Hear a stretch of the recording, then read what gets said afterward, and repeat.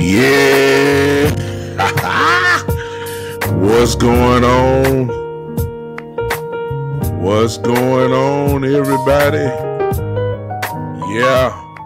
Welcome to the Big Time Show podcast that is being seen and heard live right here on Podbean, on Facebook, on YouTube, on everywhere. My God, wherever I'm at, wherever I am, I'm there. Twitch, goodness, Twitter, YouTube, everywhere. Now that don't mean because I'm everywhere, that mean that everybody watching, you know what I'm saying? But at least it's there for you. You understand? It's there for you. I'm on iHeartRadio. I'm on what else? Pandora. I'm just everywhere. Wherever I am. Thank you for listening to me. If you listen to this replay, thank you for listening to me. Thank you for hanging with me. I don't know why I have an echo going on Podbean, but it's there. This never has happened. How about that? Yeah. I don't know what's going on, but hello, Podbean. Hey, who's that? Miss Ty, you on Podbean? Do you hear echo? Do you hear echo? Type that in. Hello to my brother Tavis. I see you, man. I see you in the house. Those that are watching through, look like everybody's on the Big Time Show on Facebook. Hello to everybody. I'm sharing right now before I get started. I hope that you will do me a favor and just share with everyone. I see you. The conscience is in. My brother Kevin Kari is in the house. What's up, man? How y'all doing on this great Saturday evening? I'm fired up a little bit. First of all, I just came from my son's basketball game in which his team flat out dominated his guys.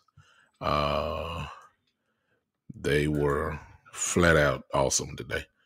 And I enjoyed every second of it. Hello, Joyce Chung, who just entered in, and Albert on Podbean. Hey, how y'all doing? Never seen you guys before, but welcome to the Big Time Show podcast. What is going on? Do me a favor. If you hang with me, why don't you follow the show? And I would appreciate it. I'm still sharing right now. We're getting ready to talk Cowboys in just a second, because you already know I'm coming. I ain't saying nothing about what's been going on. It's coming. I'm ready. But my son just had a big game. They won 35-7. Dominant defensive performance. And my son was the leading scorer today with 11 points, 9 rebounds, and uh, five steals. But who's counting? Who's counting? I just read the stat line. I wasn't counting or nothing. I was very proud today. He came to play today.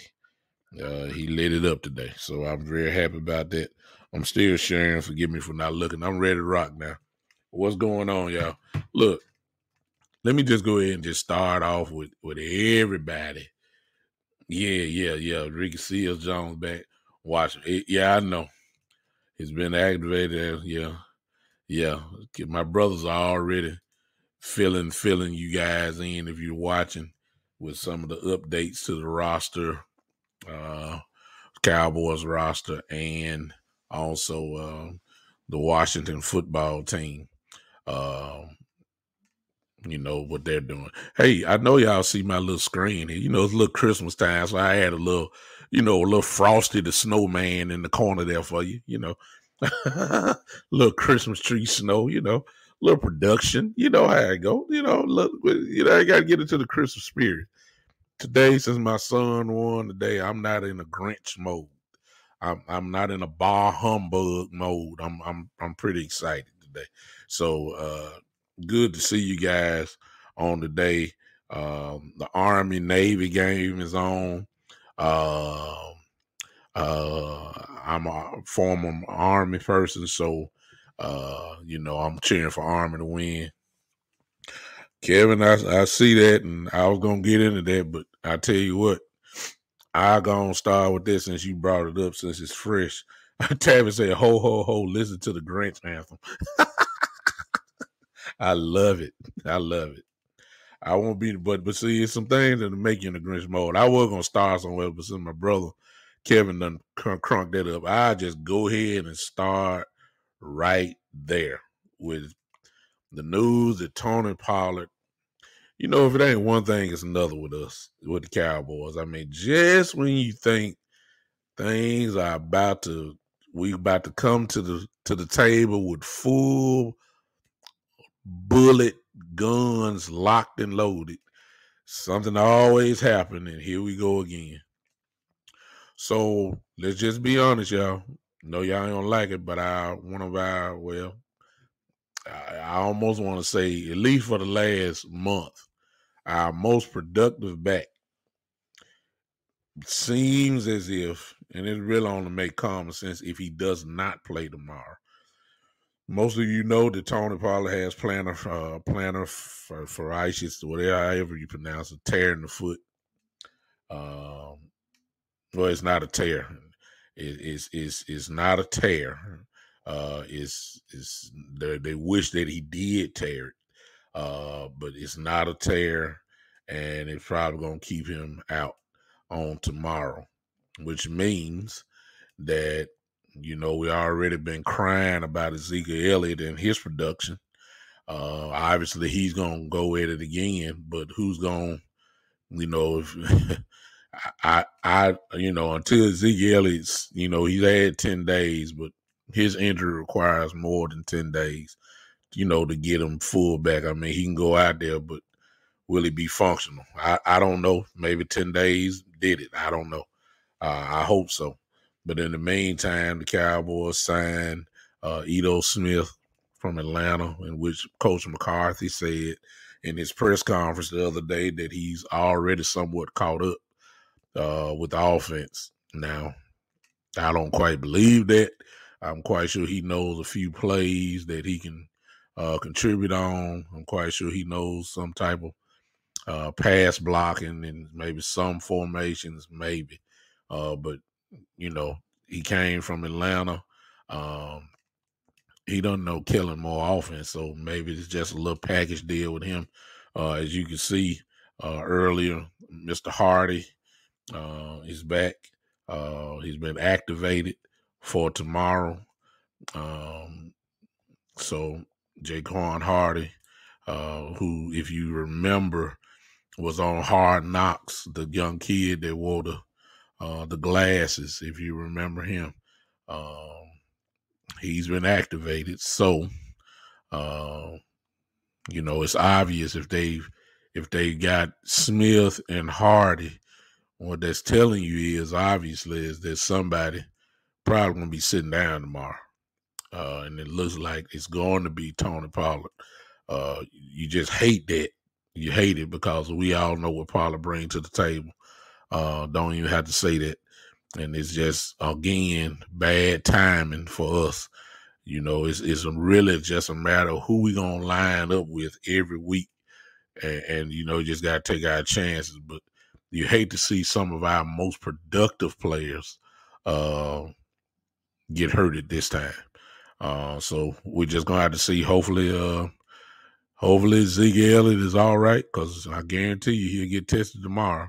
We'll find out how much he's done. But usually what happens is Zeke Elliott may go for maybe about 2 series, and then all of a sudden he raises his hand up and go to the sideline and start limping off, and he's no more good for the rest of the game. Okay, it's just no question. So the load is going, you know, a big load or at least a gigantic piece will fall on looks like on the heads of either Smith or Mr. Hardy. Hope they ready. That's I mean, you know, hope they ready. That's the only thing I can say. Which again leads to this. I hope y'all ain't putting all y'all eggs in the basket talking about running the football. I mean, do y'all? I mean, come on now. If Pollard and look with Pollard and Ezekiel Elliott there, they didn't run the ball. I mean, let's just be honest. They didn't run the ball with Ezekiel Elliott and Tony Pollard there. Okay. Hey, Micah Evans done joined me on Podbean. It looked like. I guess you have, or you may be back on the other spot. Okay. Hey, Mike, you from YouTube. I saw you jumped on Podbean, but you're on YouTube. I appreciate you, man. Appreciate you, Mike. Listen, they weren't running the ball. Will y'all be honest? They were not running the ball with Pollard and Ezekiel Elliott there. They weren't. Now, what in the world you think they're going to do? What do you think Kellen Moore going to do? Come on now. Let's just say Ezekiel Elliott and Ito Smith. What do you think? What do you think he's going to do? what do you think they're going to do? I mean, come on now. What do you think they're going to do with Ito Smith and Jaquan Hardy? Man, Dak Prescott is about to throw the ball 50 times tomorrow. Do y'all understand me? Hey, look, let's start calling a spade a spade. I don't know how much more we got to prove. I know what everybody wants, you know, but you know, I want it? Yes, I want it too. But look, I've seen enough. He is not going to run the football tomorrow. You know, I'm just telling you, it's not going to happen. Kevin says, talking about Connor Williams, he needs to be starting over Connor McGovern. That's what Kevin is saying. And I agree totally, because what we thought would happen has not happened. We thought putting McGregor in, McGovern in, I'm sorry, Connor McGovern in. We thought that was just the end all of the star lineup. We ready to roll now. Connor McGovern has been a downgrade from Connor Williams in the run game. At least we were running the ball when Connor Williams was there. It's just not now. Connor Williams got beat up and had a whole bunch of penalties, as we know. He got beat up on select defensive tackles. But overall, running the football, they were moving people. I agree. I think that he needs to come back in, but I think they really believe in McGovern, and I believe they're just gonna roll with it. I really believe that's gonna happen. So I'm still saying the same thing. Even with, if you put Connor Williams in, you still gonna have the same problem. Kellen Moore just cannot help himself. And let's throw in Dak Prescott also. He can't help himself because he'll change the play. I'm just let's just call a spade a spade. Let's just call a spade a spade. Kellen Moore passes the football. Accept it. Believe in it. Because it's going to happen. He's not throwing. He's not running. So we'll be talking about this tomorrow after the game. Like, why won't he run it? Why? I guarantee it. It's going to happen. Matter of fact, let me go on since some of y'all here now. Since you know Pollard probably not playing tomorrow. We know Ezekiel Elliott. Well, we think that he's still somewhat hampered by his injury. Let me go and get a poll now. How many times do you think that Dak Prescott is going to throw the ball tomorrow? Give me a number. Give me a number. Because there ain't nothing wrong with Gallup, Cooper, and Lamb, which is what Kellen Moore believe in anyway. I just want to know for everybody here, whoever's here, how many times do you believe Dak Prescott is going to throw the ball tomorrow? Now, how many times he's going to complete it? How many pass attempts do you believe he's going to have? I'm going to start it off. I'm going to say he's going to throw the ball 42 times tomorrow. Y'all think I'm crazy, don't you? I know. There it is. Mike Evans was right on me. Mike Evans was typing while I said it. He said 45 times. I said 42. How many times y'all think he's going to run the ball? Pass the ball tomorrow. Appreciate it, Mike. How many times? How many times? How many times? How many times? I just don't believe in Kellen Moore. I believe we could run it if we try. But y'all know, we done seen enough evidence to know what Kellen Moore does. If the run game ain't working on the first 2 or 3 carries, we already know what's going to happen there. I mean, come on now. I don't know how much he said. Kevin said, I got to see first if they sell out to stop the run. Then, of course, we pass more than we throw. Kevin, I think you already know what that's every team that we play. That's the strategy. That is the strategy actually against us. That you know beforehand, before when we was real hot, they were so scared of the receivers that they played that 2 shell high look all the time. Most teams did. They didn't get aggressive like that. And maybe finally with everybody back, we might hopefully see that again. That was just a fear factor. I agree with you on the part. That's what we just got to see. But I just see everybody can't line up, play man to man against us because you don't have that type of personnel that can handle that. Especially when you got the kind of receivers that we do have. You really asking to get 50 put on you then. And Washington has lost a few guys. Everybody talking about Chase Young and Montez Sweat, but they lost a few more in the secondary.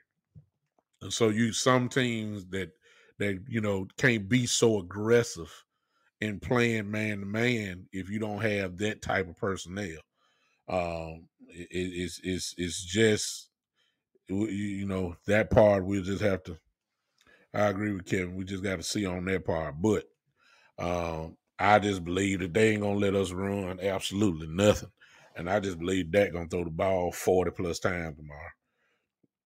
I just believe it because if you really want to be truthful about it, yeah, Mike, Logan Thomas, that's a killer for us. Logan Thomas, their tight end, who has killed us over the years. He's not playing tomorrow as well. That's a big loss for them. But as far as our offense goes, if you want to be truthful about our offense, you want to be really truthful, the strength of our offense is the appearance of those 3 receivers out there because they must be respected. You can't play around with that. All of them have the ability to have 1,000-yard year. All of them. Gallup, Lamb, and Cooper. You got a quarterback who can throw for almost 5,000 yards a year. You don't want it, but he can because the skill set of the receivers is so good. Ziggy Elliott has been on the decline the last two years at least. So let's just call it like it is. The offensive line has been beat up, hurt. Guys missed plenty of games from the right tackle all the way to the left tackle. Guy been missing games. The strength of this team, I know everybody want to say it's the offensive line and running the game. No. Nope. Look at where the money is. The money's in the receiving corps, with the exception of Gallup. The money, and Lamb too, but Lamb's on a rookie contract. But I'm just saying, we talking that is the strength of this team. We paid the quarterback not to hand the ball off. We drafted. We didn't have no choice with Lamb. He was just sitting right there for us. But you draft a Lamb not to have him run blocking. You draft him to put points on the board. Cooper demands a double team still. The strength of this team is the wide receiver core. No doubt about it. But again, that's my point. That's my view. You may think differently, and it could be debated. No doubt about it. But I really do hate if Tony Pollard, and to be honest with you, when you have the injury that he has, you really don't want him to play. You don't. If his foot is bad, you certainly not expecting him to run too good, right?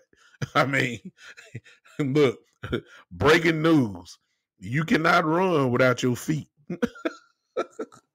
I'm just saying. I mean, hey, it's kind of like Ziggy Elliott. It's hard to run when your knee is hurt. I mean, it's hard to run when you getting hit on it. You know what I'm saying? When you getting hit on your knee and you got a deep knee bruise in the knee, getting hit on it don't make it better. I'm just breaking news. It don't make it better. If you have plantar fasciitis or however you pronounce it in your foot, running on it don't make it better. You need to rest it. And although I hate that Pollard is very much needed, no doubt about it. But we'll need him more later on down the road, rather than it's a good shot that he might tear that thing. Remember, it's one torn.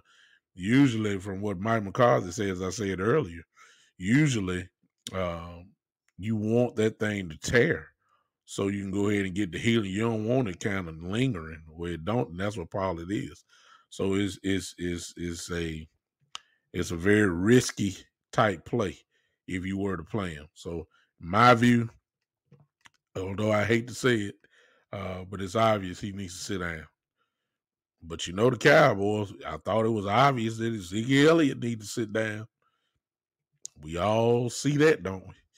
Ziggy Elliott still playing. So I don't know what the Cowboys. I'm not even predicting. I'm just like my guy Kevin on here. The conscious, I'm just like him. I'm just gonna turn on the TV and let's just see who line up. Because the Cowboys do things differently. What they should do, they don't. And what they shouldn't do, they do. So I mean, I just want to see you just gonna line up and hey, let's play. Which leads, of course, to what the world is talking about. I guarantee, come on now. First of all, let's just get it out the way. The media has blown this up tremendously.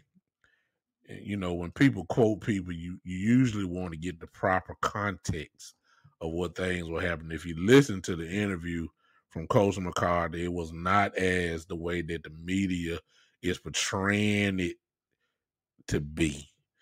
But when you're looking for any type of edge, you'll make it be what you want it to be. That's what's going on with the Washington football team, who is taking Coach McCarthy's words and has used it as bulletin board material. What's up, Talib? I see you. I see you. Oh my goodness. Kevin put the nail on. I'm gonna put his comment up here. The conscious does it again. Look what he says. That's all we gotta do. That's all we gotta do. We gotta play physical. Do y'all see that? To my previous conversation. That's all we gotta do. However, I say this, Kevin, when we start talking about playing physical football, you ain't playing no physical football when all your play calls is the offensive line going backwards, pass blocking. That's not physical. You playing on your heels. I got a feeling that's what it's gonna be though. You ain't got to change the lay on these guys. I hope I'm wrong. I really do. I hope I'm wrong. I hope that we get at least 25 carries tomorrow. 25 to 28 carries. But you're almost asking for the impossible with that with Kellen Moore. I mean, it's just not him. And I'm not faulting him. If it is, look, he is what he is. He is that. I wish people would accept it and stop trying to make him be Earl Campbell or Derrick Henry type running back, running offensive coordinator. That's just not him. It's not. That's not his philosophy. It's not. It's not. And I'm about sick now. We all way in. I'm tired of everybody holding on this dream. Like we're gonna run football 40 times a game. It's not going to happen. You don't believe me? Go look at the stats. All you gotta do is look at the stats this year. You let it speak for itself. It's not gonna happen. But back to Coach McCarthy. Hey, yes, sir. Talib, I'm coming, Talib. I see your point. I'm coming. You pushing me, but I'm coming. I'm coming right to that point right there. The media has made this bigger than what it is. And Washington, you knew they were going to bite on it and use this bulletin board material. And Coach,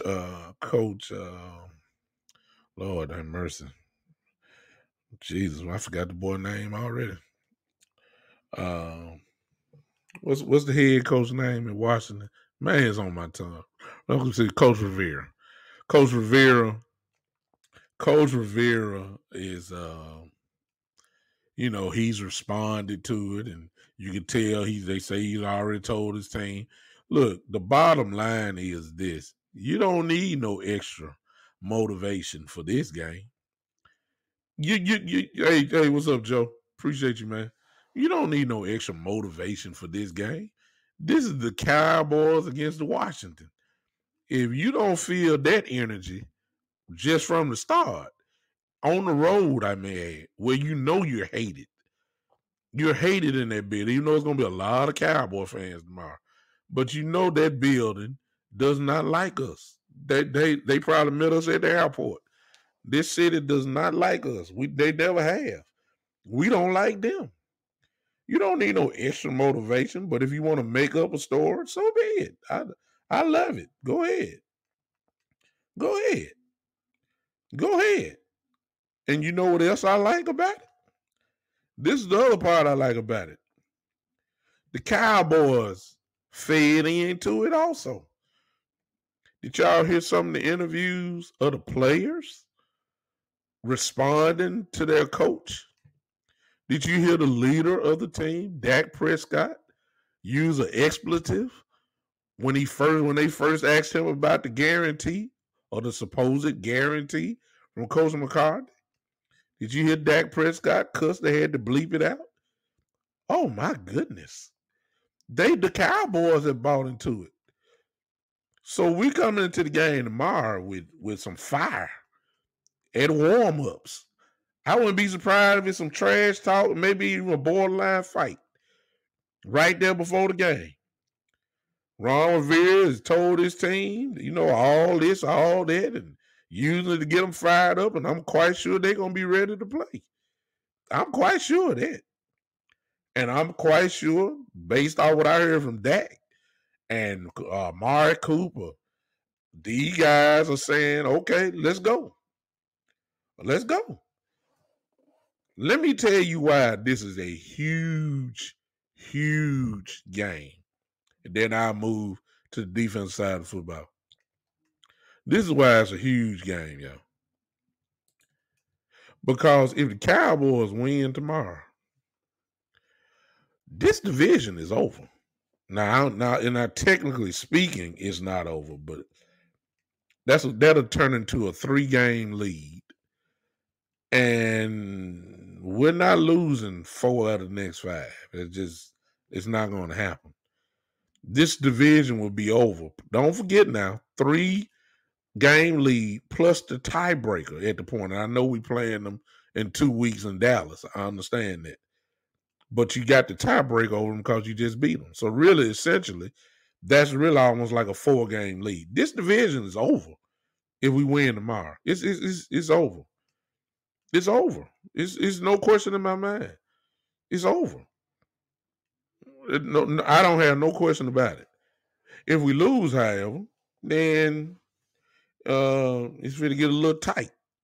We're still in control, but it's going to get a little tight because they're going to come to Dallas in a couple weeks, and they should be. If they win tomorrow, it's down to essentially a 1-game lead. So really, to be honest with you, this is why I say I'm glad that they bought into the little hype that's going on, because Washington, the truth be told, their playoffs start tomorrow. Yeah. If they lose this game tomorrow, they can go and start getting ready for the draft. Yeah. We ain't losing no 3-game lead with 5. No, that's yeah. Talib said, I'm surprised the NFL didn't move the time slot for this game from 1 o'clock to late afternoon for TV rating. I'm gonna take it a step further, Talib. I don't know if we're in the flex thing yet, but I'm kind of shocked that as big of a game this is, and since the whole world watching, and they will be watching at 12, I thought that probably there's a good chance that we can see this game on Sunday night. I don't know if we flexing yet. I don't know if they're flexing. I think we may be a week or 2 off from the flex thing, but this would have been a huge TV rating for Sunday night. No doubt about that. No question. The Cowboys generate the biggest ratings on Sunday night anyway, but you add all this drama that's going on. You bring in the Washington fan base, because there's plenty of them too. You have a monumental TV rating on tomorrow night. So I get what you're saying, but I'll go and take it a step further by trying to figure out why they didn't play Sunday night. I just don't think the flex thing has started yet. Joe said we win tomorrow, then you can rest Zeke for the New York Giants game. That's a big. And then Mike says right now Dallas is favored by 4.5. That's big. That's a big point spread, especially when you're on the road. Usually the home team gets a 3-point favorite, according to Vegas. But now they're going with Dallas and 4.5. So that's a big spread. No doubt about that. Now, Zeke, from what Joe said, the interesting thing, only thing I'm gonna see about Zeke, because one thing we will have to give him credit for, the knee is obviously not right, but he finishes every game. Now he has to take a break in between and all that kind of stuff, but he has played. And he starts off as best as he can, then all of a sudden he loses. But the question is, how well or how much did he improve in the injury in these 10 days? Now, keep in mind, common sense will tell you, although he practiced, he did not get hit on his knee. So he has not been hit, at least since the last game we played. I'm quite sure he's received all type of treatment. And he got a couple extra days of rest, what we've been asking for. So the question is, how much did he improve in his knee in 10 days? We're not going to know that until tomorrow. Usually, what I've said before, I guess if you want to use a sign, Zeke's always starts off first in the first series. Second series, he comes out and do that, and then middle way in the second series, he does this after he play because he need to get off his knee, and he usually start limping. The question is, how long will it take before he limps? And that's if he limps. Hopefully, the 10 days did a miracle for him. Hopefully, he getting treated right now. Hopefully, and hopefully he's better. That would help, no doubt about it. So that's the question. But even though we got all our receivers back, and even though it looked like Pollard is not going to play, Ezekiel is not 100%. You have activated Smith and Hardy as your running backs now. So we know the guys are injured. Somebody's going to sit down. I would assume it's going to be Pollard. Then I see the offense not really getting on this rhythm like everybody wanted to be, like it was early in the year. That was kind of unrealistic anyway. We're at the point now in the season where you got to grind things out. Every game not going to be a pinball machine type offensive production. It's not going to happen. It's December. Things get tight in December. As we all know, you're not going to score 38 points a game. You know, it's just not going to happen now. So you got to grind it out, which leads now to what I'm most excited about, our defense. Ladies and gentlemen, I'm going to go and put it out there now. I don't care what, and I know I got a lot of Cowboy fans on right here with me now. I'm going to go ahead and say it. I got some real high expectations now. And the reason why is because of who's coming back. Gallimore is back. Randy Gregory is back. D. Law, as of last week, is back. Michael Parsons is on his way as a rookie to be first team All-Pro. Trayvon, Mr. Lord have mercy Diggs, is without a doubt a first team All-Pro this year. Let me just go ahead and tell you. Tristan Hill has played well. The only thing I'm not worried, I just got an APB out on LVE. Now, I've already filed the paperwork. It's in Dallas now. It's there now. I filed the paperwork, and I'm looking for him. So I got everybody out looking for him now because we ain't seen him. He ain't made no play. He ain't been no impact. He ain't batted the ball down. He barely making tackles. He ain't caused no fumble. He ain't hardly making tackles. He ain't making no tackles. I mean, have anybody seen LV? Don't worry about it. The paperwork has been filed. There's a APB out. They've already alerted the officials in Washington. We're looking for him. That's the only part about my defense. And I know some of you saying Anthony Brown. I get it. But I'm okay with Anthony Brown. I am. But with the additions of Gallimore and Gregory, with D-Law back there, here's what I'm about to throw out. These last few weeks left in this season, this defense is about to turn, watch this, dominant. It's about to flip, y'all. Where we were depending on our offense to carry us through, it's about to flip, barring injury, of course. I really do believe that this defense is about to take over,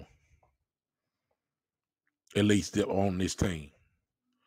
I really do believe with the way that Curse is playing, with the way that Diggs is playing, with the way that Michael Parsons is playing, if Gregory is anywhere near what he was If Gregory is anywhere where he was before he got injured, it's really fit to get crazy. D Law is just getting his rhythm back, and he was incredibly disruptive Sunday, last week.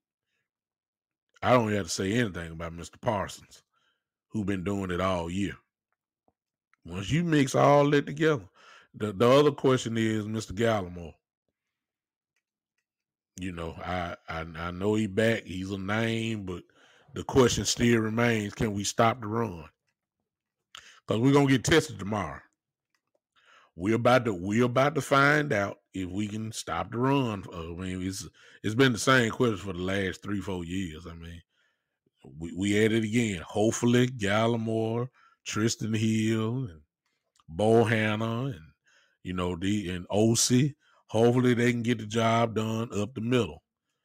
Up the middle is where our problem is. Antonio Gibson, who is, of course, from here in Memphis, who played ball here in Memphis. I'm sorry. So I'm quite familiar with him. He is the NFC leading rusher, and the reason why, because he's good. There's no doubt about that. Y'all remember what he did to us last year. He was dominant against us. So they're gonna run the football tomorrow. Can we finally stop the run?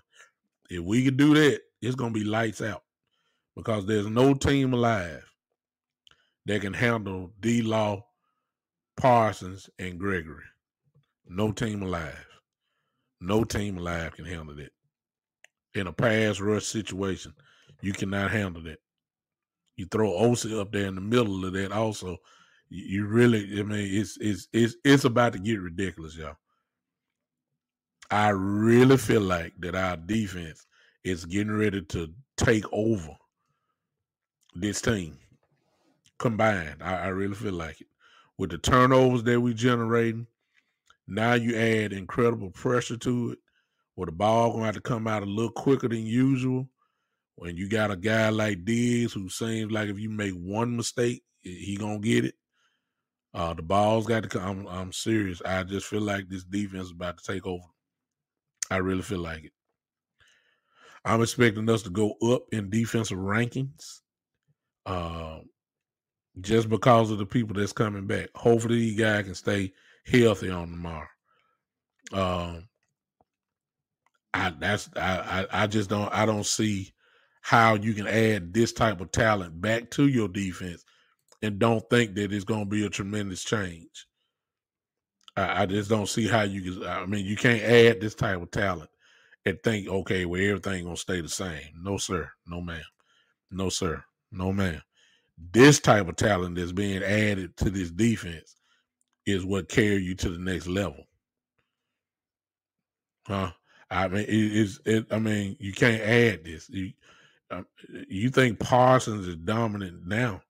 When you get Gregory and D Law on the field at the same time with him, I mean, come on now. I mean, come on. It don't get worse. Come on. It doesn't get worse. It becomes that much better. And so I'm expecting this defense. I believe Henneke is gonna get hit tomorrow several times. Because you can't hold this. Their offensive line is not good. They've had problems this year. So they're going to try to slow us down by running the ball. That was my only question mark.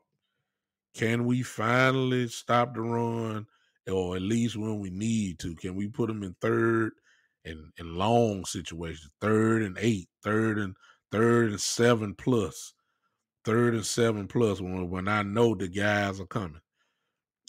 That's going to be big. Now, there's another thing about it's just not Antonio Gibson. J.D. McKissick is nasty too. Very nasty. They have a good 1-2 punch. Both of them need to be watched.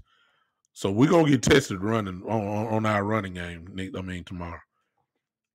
That was my only flaw about our defense. What's up, E. Kush? I see you.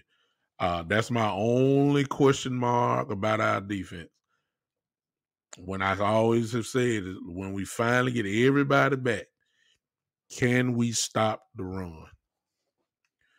That was my only question. I need LVE to show up now because this is where he can help us. Because once he gets his hands on you, he'll bring you down now. I need LVE. The missing person report is out on him. I need him to show up tomorrow. I already know what Parsons going to do. Somebody might say, well, Neal is weak. Neal is gonna make some tackles tomorrow. I need LVE to reach back or whatever you got to do as young as he is and turn into LVE that we remember because he is incredibly quiet this year. Especially in the contract year, he has done absolutely nothing as far as I'm concerned. And this would be a great way for him to get in the game, get his head in the game, and get some stats on the board. I need my stars to have stats tomorrow. That's what I want. On the defense, I need my stars to have some stats tomorrow. Whatever those stats are. If D-Law can't get to the quarterback, fine. Give me some pressures. I ain't never been one. If Gregory can't get there, make sure that I get some pressures.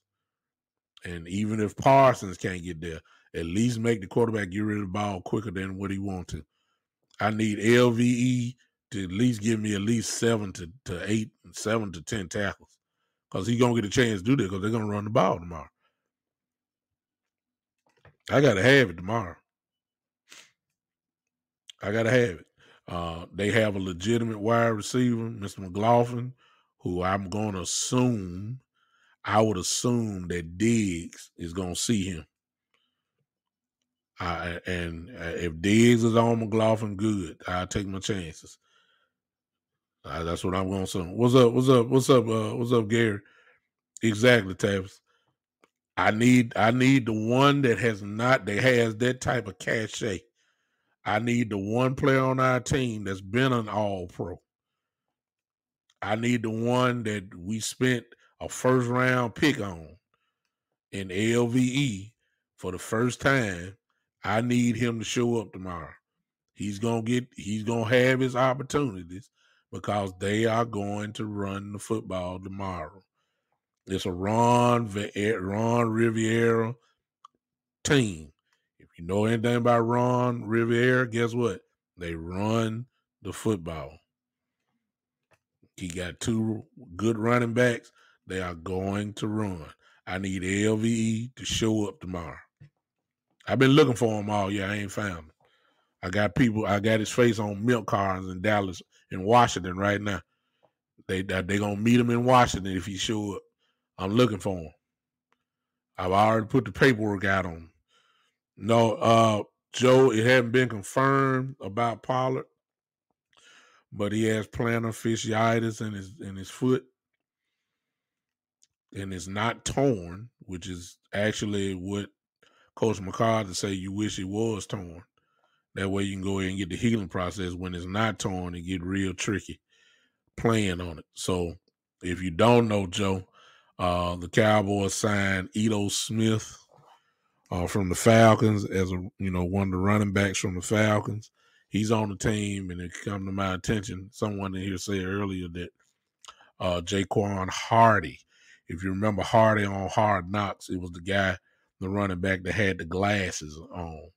If you remember him, the one that wore the little Clark Kent looking glasses on under his helmet, he's been activated. So that common sense kind of tell you if you have 2 running backs, one just signed this week, then you activated one from the practice squad, that ought to tell you that somebody's not playing tomorrow. Because usually you don't carry 4 running backs. So somebody's sitting out tomorrow. I would assume that somebody would be Pollard. So I think that's a safe bet that Pollard would not play tomorrow. Bad timing because we sure he was getting hot again. But I think we'll be all right. But here, Joe, if you just join me, like I said before, I really don't, I don't put too much into that in the first place because Kellen Moore don't run the football.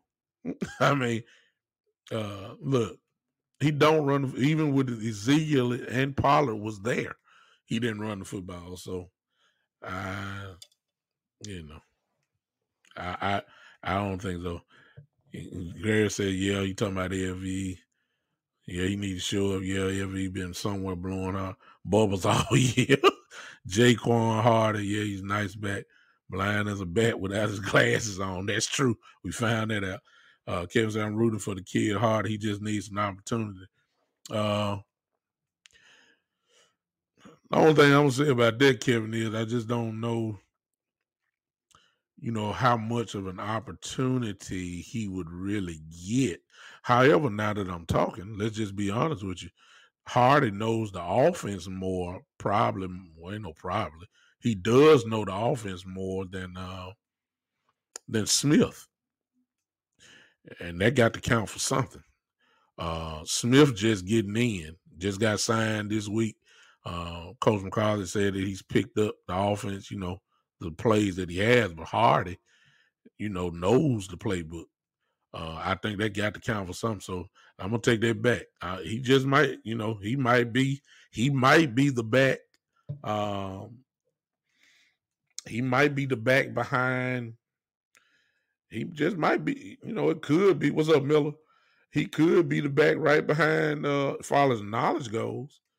I take that. Oh, I forgot about that. Thank you, Gary. Clemens, yeah, I've been waiting. I've been waiting for Clemens to get in. I don't know why he can't get an opportunity. He should be the back behind. Well, he was the back behind Tony Pollard. So it just seemed to me that he should move up.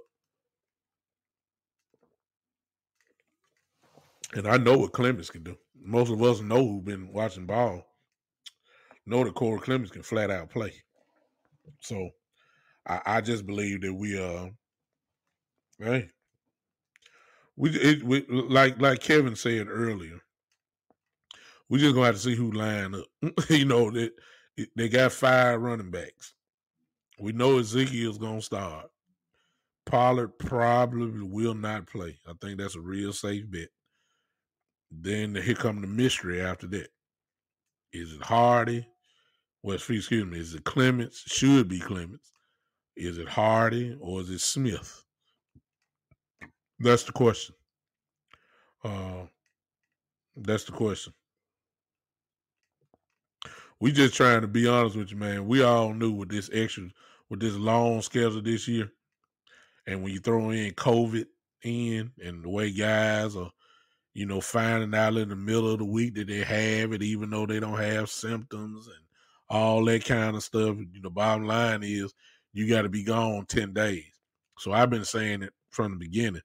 Whoever's left standing at the end with the team mostly intact, that's the team that's going to win the Super Bowl. For real. These bodies that we have, and even though those guys are obviously in way better shape than most of us are in, the human body ain't designed to take that type of punishment for almost 20 some odd weeks. It's really going to be a boil down to who is the most healthiest team and who can survive the COVID pandemic. You got a lot of stars who are falling by the wayside because of COVID. Then you mix in the injuries of players that are really being out. It's really going to, can you win without some of your star players? That's what it's going to boil down to. And you just hope that your depth chart is so good, or at least good enough, that you can get by. If Pollard is not there, and if Ezekiel Elliott is playing like the way he is now, and that's injured, if you find a dude, decide to run the football, can Clements, can Smith, can Hardy do it? That's what it's gonna boil down to.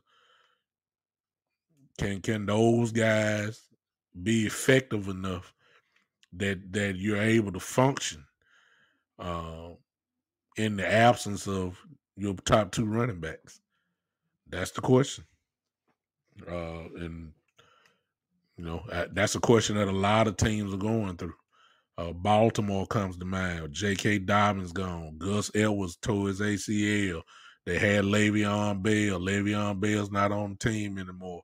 Now they got Devontae Freeman as their running back. That's their fourth or fifth running back on this team. Can those type of guys carry you through? That's the question. That's a lot of teams got that. Kansas City had lost Edwards Herrera, and they still had Williams, but they really want to give him the ball too much. You got to find out. Kyler Murray goes down for Arizona. Can Colt McCoy win you one or two ball games and keep the things floating until he comes back? The Cardinals did that. They won. That's why they still lead. Got the best record in the NFC now. Now Kyler Murray is back.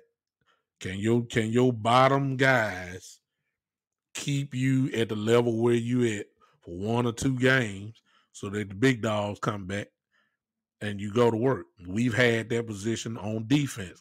That's why I'm excited about the defense, because we didn't have D-Law.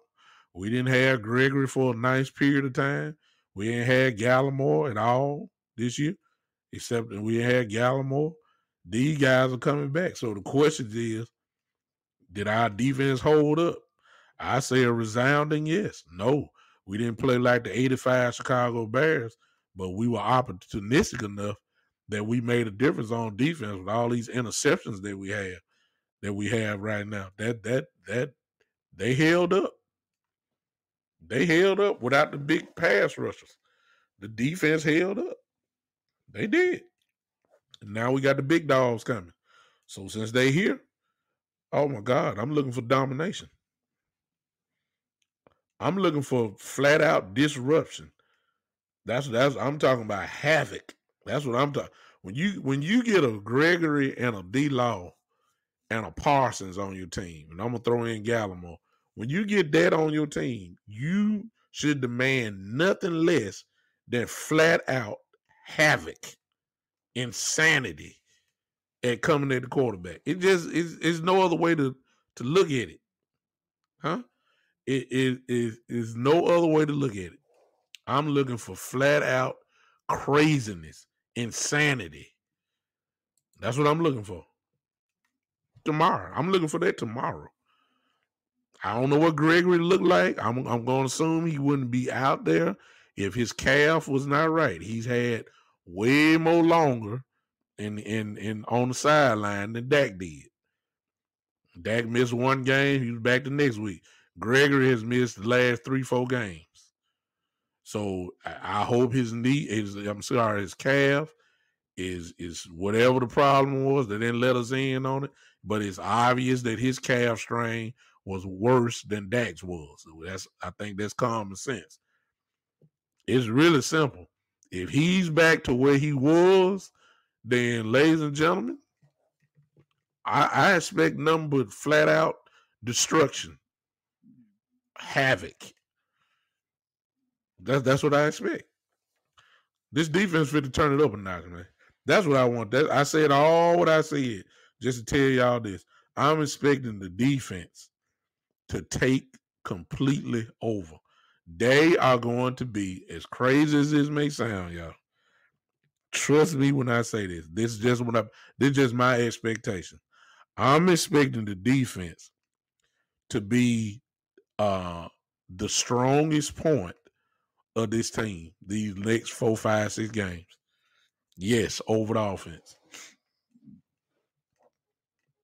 Sound crazy what I just said.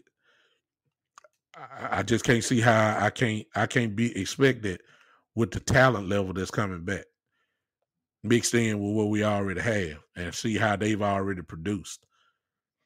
I just can't see how I can't expect nothing less than they're about to turn this thing up. Let me throw a name that ain't playing, that's not playing, but he's coming back too. Donovan Wilson hadn't been playing. I mean, come on. We still got some pieces that we can add to this thing and make it even better. I'm just saying. I'm just saying.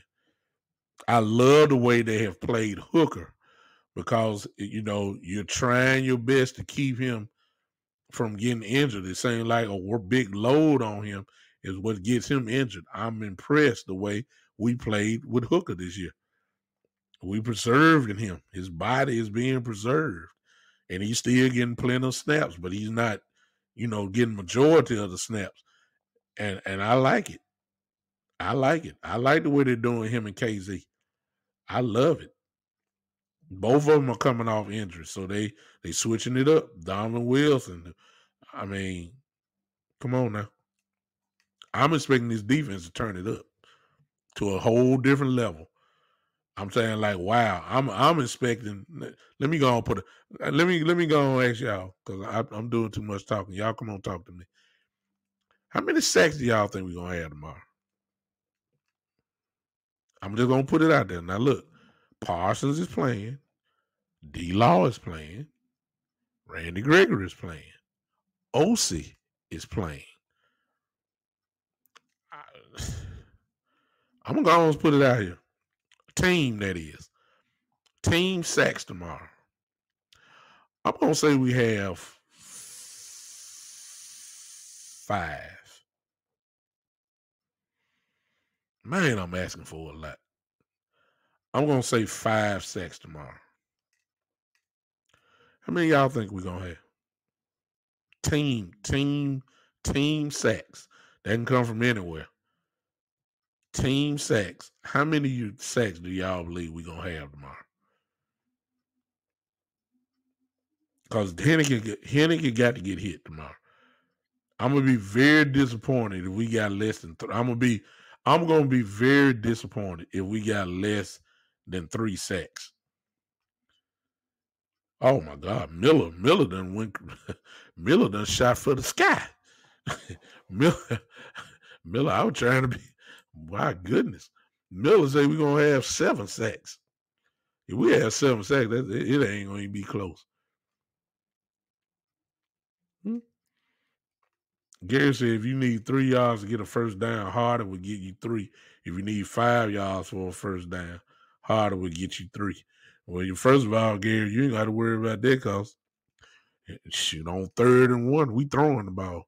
I mean, that's what Kellen Moore do. so 3rd and 3, he passing the ball. I mean, come on. We talking about Kellen Moore. Come on now.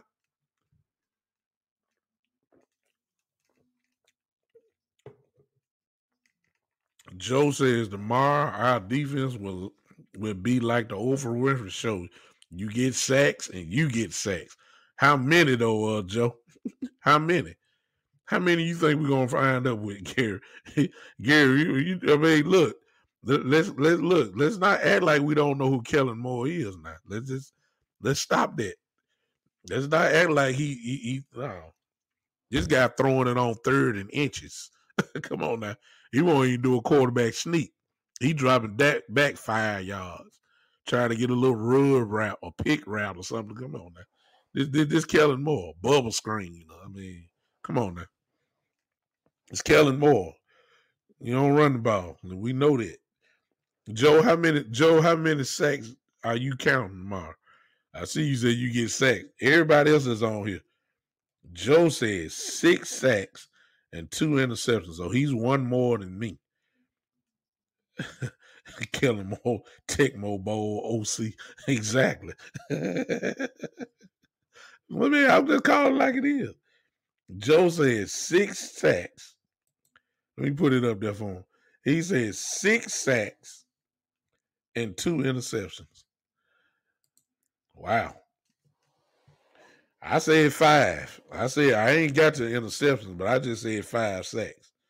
I said 5, but he said 6. I think to tell you now, Miller says 7. I mean that's, and you know what? It ain't so far fetched, y'all. It's really not, because their offensive line is banged up, and they ain't seeing this type of speed they're about to see tomorrow. Do y'all realize the speed that's about to come at them tomorrow? I mean, come on now. Parsons and Gregory and D-Law, that type of speed. Come on now. He could said, I see 5 at least. That's what I got, 5 minimum. At least 1 interception, 1 fumble recovery. See, some of those sacks, one or two of them gonna be a strip sack too. Now y'all know that. Y'all know D Law swipe down, and that's one thing Parsons ain't learned yet. You don't see that. Gregory does the same thing. What's up, Hot Rod? I see you. The good and the bad and ugly truth that's on Podbean, his podcast. Appreciate you, Rod, for joining in. The question at hand, Rod, is how many sacks do you see with the guys that are coming back? With Gregory and Gallimore there, and you also already D-Law came back last week, and we already know what Michael Parsons done. How many sacks do you really believe that we can get tomorrow? That's the question at hand. Joe says 2 for Parsons, 2 D-Law, and 2 Gregory. Now, here's the real issue. So you can have all these bullets in your gun, like we have, and don't know how to shoot. So you can have one of them guns Rambo had in the movie, but if you don't know what to do with it, you just got a decoration piece. Which leads to this, and I'm not even worried about it because we got a great defensive coordinator in Quinn. He'll know what to do. But with Gregory and D-Law back, those are your 2 ends. Ain't no such thing as talking about we're going to drop Gregory back and no. They're getting on the end. So a lot of us have said that's where Parsons is just flat out dominant. And he is. But you're not fit to drop D-Law or Gregory back and let Parsons go on the line on the edge.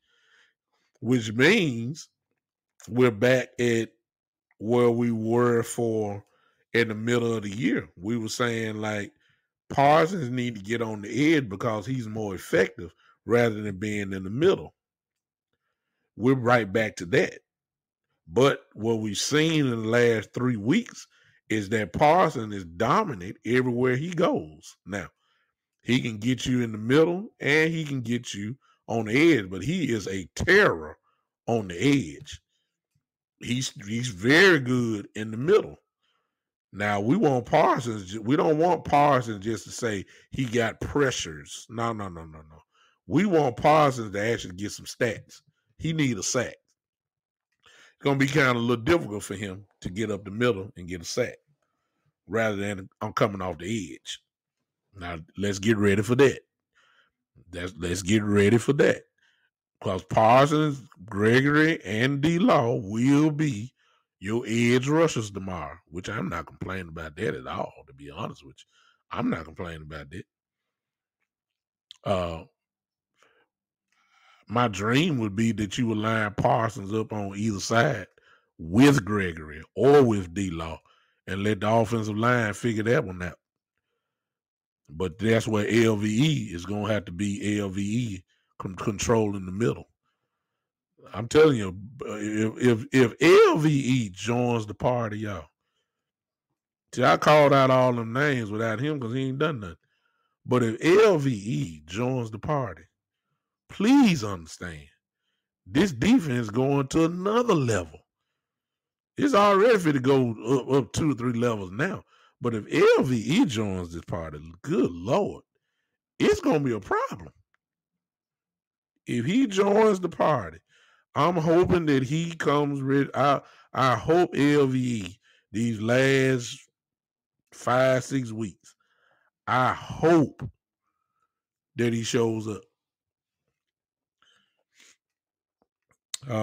Gary says a guy who watches film and has for over 40 years, Greg Cosell, NFL film, said this week that right now Michael Parsons is the best pass rusher in the league. I have no arguments in that.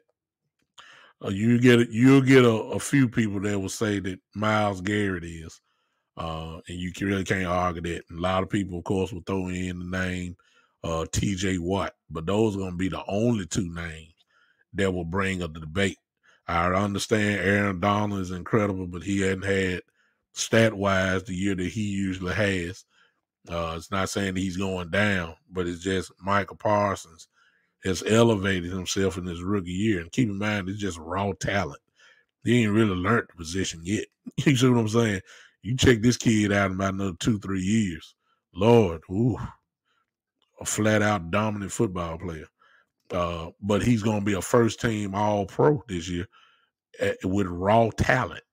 I mean, he ain't learned the position. He don't know how to use his hands quite great yet. You know what I'm saying?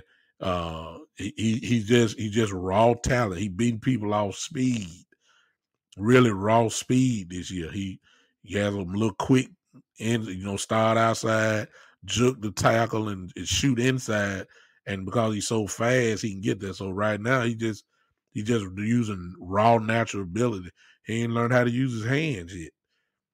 So I mean, if he this good now, good God, I mean, you can imagine what this dude's gonna be like in another 2-3 years. I mean, it's gonna be wow, just crazy good. He said TJ Watt is the guy I say is second. Yeah, it ain't too many guys' names gonna be above him. The only two names that I think is above, that would get debate as far as being the best pass rusher is gonna be TJ and Myles Garrett from Cleveland. That's it. That's it this year. Defense would take over, y'all. He could say if they would be so worried about Parsons, Tank, and Gregory that OC should get some favorable matchups.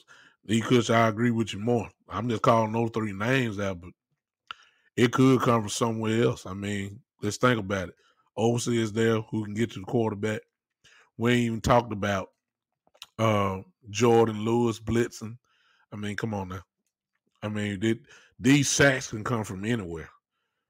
When you got this type of talent that's coming back that can hold up stuff and this type of pressure, I mean, the sacks could come from somebody gonna get a bunch of one-on-ones. And if my dream, yeah, well, Tristan Hill's already back. Tristan has played well since he's come back. Joe, you're absolutely right. Tristan Hill has played well since he come back. So I'm saying these guys and those guys are gonna get one-on-one. I don't know who you gonna double. See, that's the thing. If you double D Law, for instance, that leaves Gregory one-on-one. I mean, come on now. If you double Gregory, that leaves D Law one-on-one. I mean, and good Lord, if you line up Parsons beside either one of them, do y'all see what are y'all seeing what I'm seeing? I mean, come on now. This thing is about to crank up. It really is. It's getting ready to crank up. And I've been waiting for this because I already know what's going to happen. I said 5 sacks. I got some people on here say 7. I got some people on here who I think he could say 5 with me. Somebody else said 6. Exactly, Gary. See, the matchups are just crazy. Think about it. Y'all see how well Osi's played? Look what Gary just said. Y'all know how well Osi's played. Now put in Gallimore beside him. I mean, come on. How about this one, Gary, since you go that route? How about Gallimore and Tristan Hill? Tristan Hill's been causing problems. He's quick too.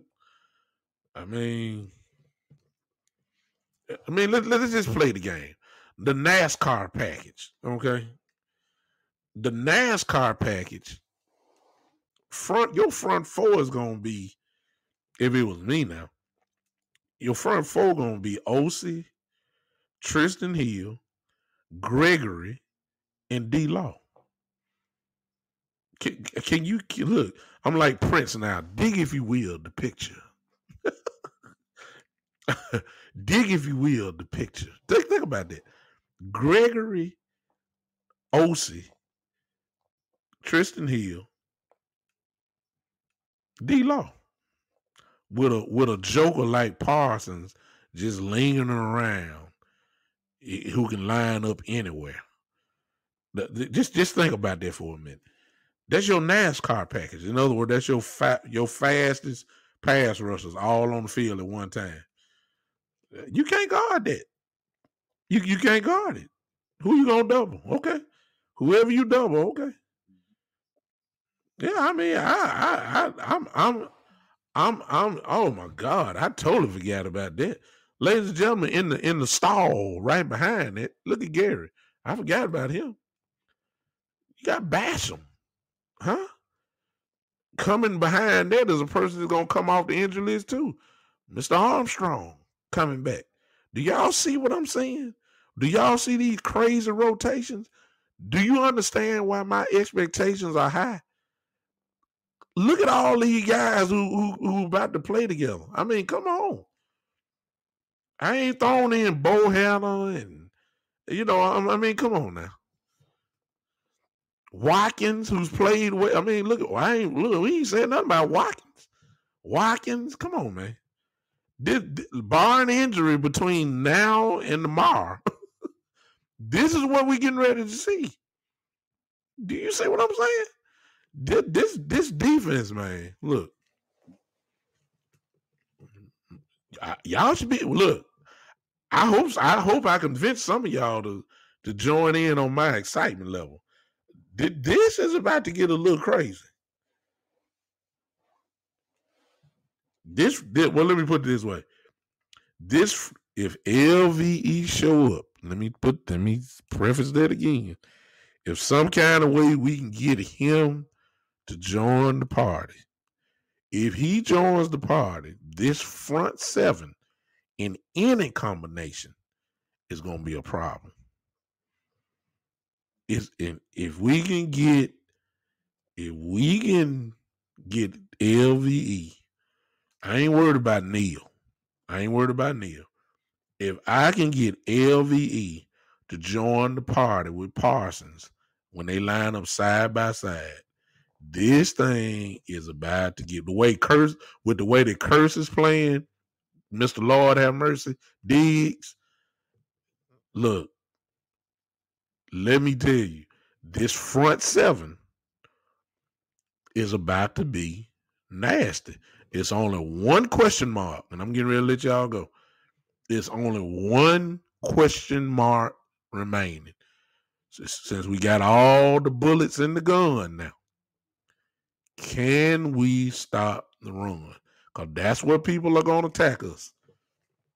With Gallimore coming back and all that, that's where people are going to attack us tomorrow. Can we stop Gibson? Can we stop J.D. McKissick? That's the only question. Can we stop the run? If we can do decent against the run, that's when you about to see these hounds coming Mr. Heineke and whoever, Gannon from the Giants and Heineke again, and yes, even Kyler Murray. Kyler Murray going to be running for his life. Okay? He's going to be running for his life too. Because you can't stop all this. Jalen Hurts, if he decide to come back, he going to get it too.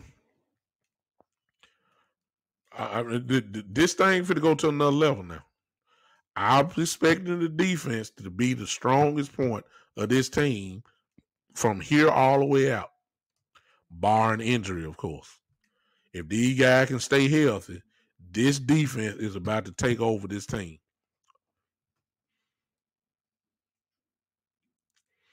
Joe said, can our offense score 30 points against Washington because our defense will ball out?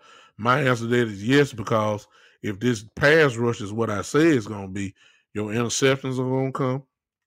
You're going to get some strip sacks, and you're going to get offense the ball again. You get this offense, extra possessions, we will score 30. Y'all realize Dak Prescott been scoring 30 points a long time with bad offensive line play and backups and no running game and still put up 30 points a game? Oh, my God. If this defense give them the ball 2-3 extra possessions, oh, my goodness. You enter in the world of 40 now. Hold on a second. It's getting dark, and I know y'all think I'm doing the sexy edition of the Big Time Show podcast with this darkness going on. Told you I'm in transit. Y'all hold on.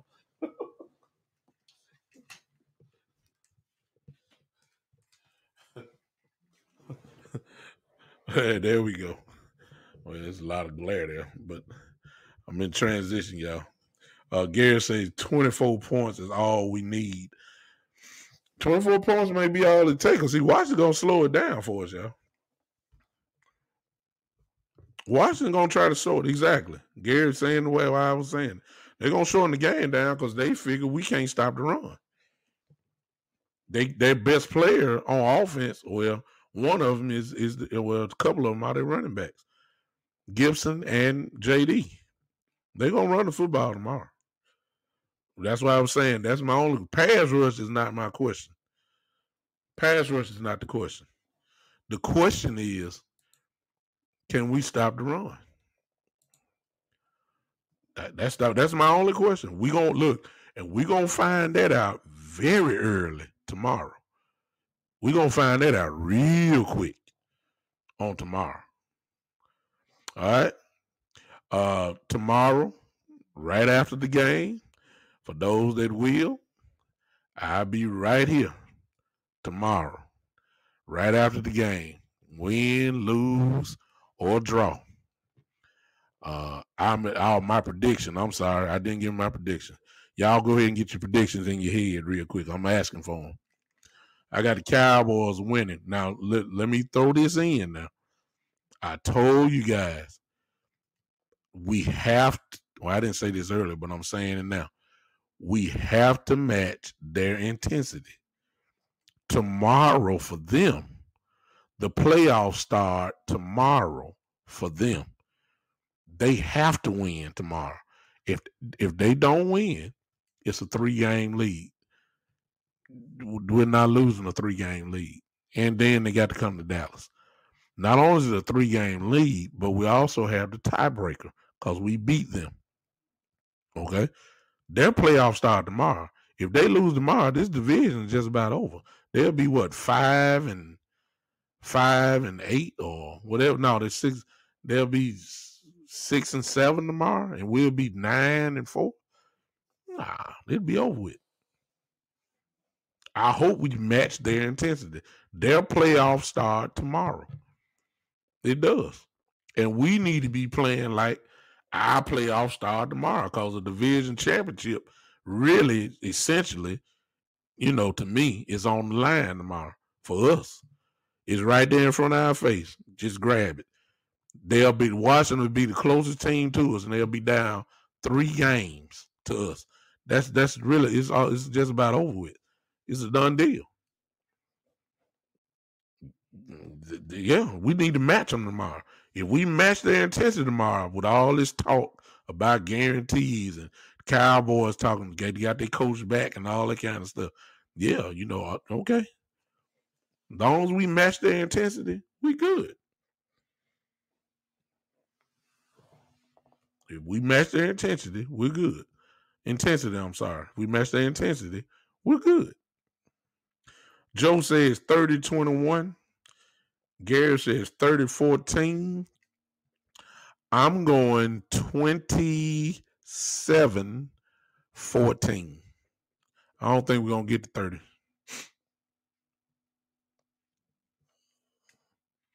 Joe said, my brother would be at the game tomorrow with his Parsons jersey on. Joe, I promise you, your brother would not be the only one that will have a Parsons jersey on.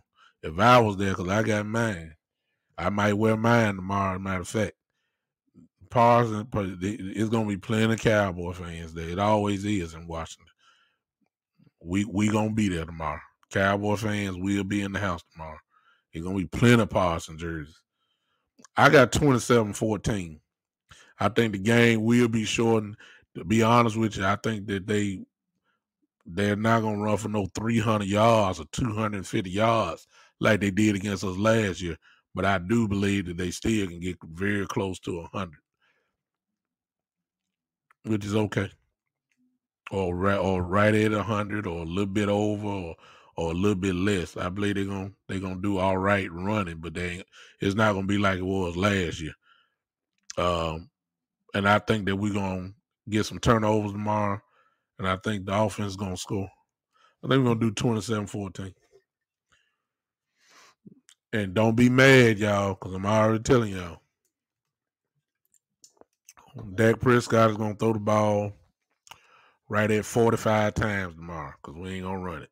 Kellen Moore going to give it up. Miller got a close game. Miller think the Cowboys only going to win 21-17. He's like me as far as scoring-wise. I think the game going to be shortened. But he got it tight. He got it a little bit tight there. I say 27-14 or 28-14, whichever one you want to go with. I think the defense is going to be too much. I really do. I really believe our defense is just going to be too much. I really feel like that. All right. Is that it? Anybody else? Anybody else got a score for me? Anybody else? Code 2319 on Podbean. What's up? Appreciate you joining in. I'm about to end it, but you got to score tomorrow for the Dallas-Washington game. We Cowboy fans over here. If you're a Cowboy hater, so be it. Just give me your score. Washington fans, we want Dallas. The only thing they're getting is I ain't going to read it. Y'all read what Joe said. This is what Joe said.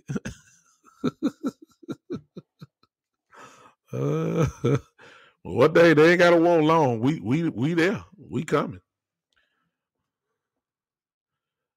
Yep. Gary's on with me. Gary, I have my frat on here, my fraternity brother on here, Howard. He said the kids, we had to stop the run. We got to stop the run, he said, which is no doubt. And we can't get behind. Yeah, I agree. Gary's with me. Gary said Antonio Gibson is going to be key for them to stop. I'm going to throw in J.D. McKissick with that also. He said, I believe it, Dak 36 out of 47 for 337 yards, 3 touchdowns. That sounds about right to me, Gary. He going to throw the ball a lot tomorrow. Yeah. Got to stop. You can't come out sluggish. That's what I was saying before. We have to meet their intensity because it really is their playoff game start tomorrow. They're playing desperate tomorrow, for real. They know if they don't win this game, they can go and start getting ready for wherever the draft going to be at. They know that. You'll be, 6-8, and we'll be 9-4 with a few more weeks left. We're not losing no 4-game lead, 3.5 game lead. That's not going to happen. So their playoff game started. We got to match it. They're going to be hyped. They're going to be ready to play. And we're playing in their building. And they're a desperate football team trying to stay alive. Yeah, we got to match their intensity, which ain't gonna be hard because everybody talking trash now. So that talking trash for those of us that have played ball in any sport, talking trash adds extra get up in your system. It does. And for those of us that have been athletic and played anything, once folks start talking to you or you start joining in on the talking trash, your intensity level goes up, your play goes up, and yes, even sometimes you might even make some mistakes. But your intensity level goes up with trash talk, and they're on both sides. They're talking trash, so I don't think it's gonna be hard not to be locked in early. I'm kind of glad McCarthy, even though he didn't mean the way the media is trying to portray it, but I'm kind of glad that he said what he said, because what it did and what it's doing, obviously based off the way I saw Dak respond and I heard what Amari Cooper respond, what it did is get the guys focus. Look, I love it. I love it. I that's what I want. So I ain't got no, even though the media and of course all the haters have turned it into something that is not, but so be it. I love it. Let's roll with it. I love it. I hope somebody. I'm expecting guys and warm ups to be talking trash tomorrow. I wouldn't be surprised if they show the camera. Somebody almost ready to get in a fight right there before the game starts. I'm serious. This Cowboys against Washington. This is a rivalry game. They don't like us. We don't like them. You know, all y'all new Cowboy fans, please understand. This is a hated rivalry. There ain't no love here at all. Especially if you've been a Cowboy fan for a long time. This ain't no shake hands, help somebody up, and all. No. This is the type of game where you secretly step on them when you get up. Yeah, you turn your head, but you know where your foot is, where it's going. That's the kind of rivalry it is. Ain't nothing pretty about this rivalry. You know, all the jersey swapping and all that kind of stuff. Now, look, please. It's the Cowboys against Washington. This is a heater. It make no difference. You know, when you line up against this team, it's like generations of Cowboys and generations of Redskins. At that time, the Redskins, they're all coming right behind you. The ghost of Roger Staubach will be there tomorrow. Yeah. Forget Troy Aikman and Michael Irvin and Emmitt Smith. No, we talking about back then. Bob Lilly and Bob Hayes and Too Tall Jones and Drew Pearson. Those ghosts will be there tomorrow. That's how serious it is. Redskin side, Art Monk and Darrell Green and John Riggins and Theismann and all those guys. Those ghosts will be there tomorrow. They don't like us. We don't like them. We don't like them. I never liked the Washington team. I don't like the Eagles. I don't like the Giants. And I despise the 49ers and the Steelers. These are the Thanos and we the Avengers. These are the franchises we don't like. If you're a Cowboy fan, all I need to do is see you say amen. There are 5 franchises that if you're a real Cowboy fan, you do not like at all.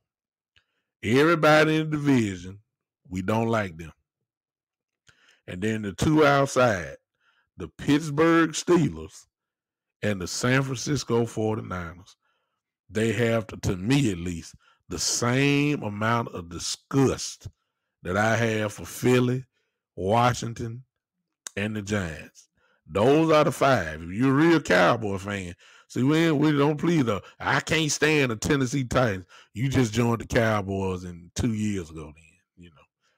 Then you're a Cowboy fan, but if you talking about I hate the Jacksonville Jaguars, man, look, you just got here.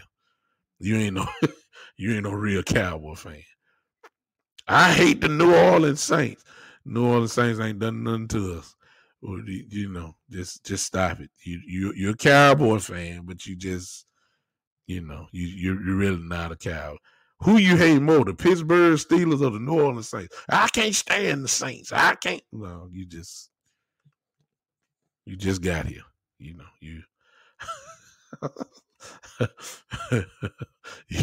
you're really not a Cowboy fan. If you can't stand the division, there ain't nothing pretty about it. And if you're a real Cowboy fan, you can't stand the Steelers and the 49ers. That's just automatic. Joe says, I'm praying for a Cowboy win and our Cowboys stay healthy after this game. Yeah, it's good to have all these guys come back. Hopefully, we can keep them. Joe said, I hate the Eagles with a passion. Exactly. That's a division rivalry within itself. That's why I really like, I'll leave y'all with this. That's why I really like the way the schedule is set up. And it's set up for everybody. See, when you have division rivals, intensity level and focus really shouldn't be a problem. And the only thing we got is the Arizona Cardinals mixed in these last few weeks. Every other game, division game. You already know the focus should be there. So I actually like the way the schedule's setting up because you're going to have to bring it every week now. And you already know it. And when you see that other team over there, you already know you're ready to play because you don't like the Eagles. You don't like the Giants. You don't like the Washington. Every one of those games, we never really have a problem getting up for. We had a problem last year. Now, of course, last year, our guys were hurt. And, of course, the Washington took advantage of it. Our guys are back now. So let's go to work. All right? I'm done, man. I appreciate y'all. I will be with you tomorrow, a little bit after the game on tomorrow. I hope you guys join me on tomorrow. Listen, if you like the show, you want to become a premium member of this, all you have to do is type in that right there on your screen. The Big Time Show 3.supercast.tech. If you're on Podbean, you want to become a member or a contributor to the show, that red bag there that's on your computer or on your phone, all you have to do is join in, make a decision. Hopefully you will and support me in that way. If not, it's okay. If you are here on looking at me on Facebook or whatever, or on Twitch, it's right there for you. Just type that in and make a decision, and hopefully you will support your boy here in the podcast. All right. Tomorrow afternoon, I will see you. Joe, I appreciate you joining in from Italy, man. Get you some sleep. Tomorrow, right after the game, I'll be with you. The only regret I have is that this game is not on a Sunday night for the whole world to see. I wish this was some type of way flexed to a Sunday night game. I wish it was. I mean, the elements are all there. Trash talk, division rival, possible goodbye to the NFC East for real with a win. Washington, if they win, they're back in it. I mean, it's a lot of little subplots. I wish it was a Sunday night game. But the butt whooping will happen at 12 o'clock or at 7 o'clock. It don't make no difference. We ready to play. I can't wait till tomorrow. All right. I'll see you guys tomorrow, a little bit after the game. Either I'm going to come to you shaking my head like this, or I'm going to come to you laughing and giggling and say, I told you so. Didn't I tell y'all this defense was going to take over? That's what I'm going to come to you. It's either I'm going to be like this, like, God, man. Yeah. Joe said, hope the refs call a clean game. You know, ain't nothing we can do about that. All we got to do is just play. All right. But regardless, however what go on, I'll be here. I will see you tomorrow as we leave. Y'all know what to do. Come on, put your hands together. This is, I'll see you tomorrow, the Big Time Show.